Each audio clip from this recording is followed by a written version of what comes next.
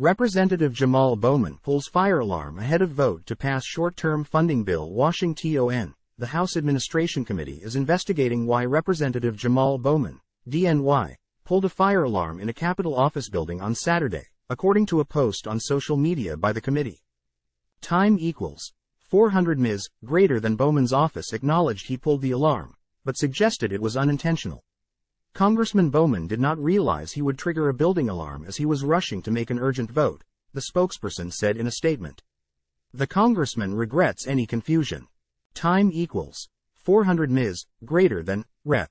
Jamaal Bowman pulled a fire alarm in Cannon this morning, an account controlled by the Republicans on the House Administration Committee wrote on X, the website formerly known as Twitter, including spelling the congressman's first name incorrectly.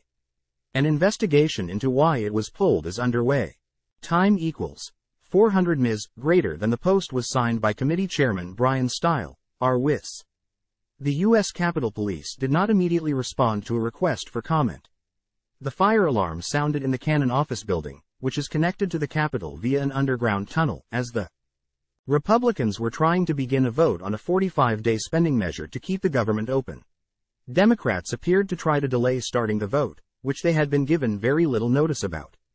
Many complained that Republicans were trying to vote before Democrats had time to read the bill. Time equals 400 Ms. greater than Rep.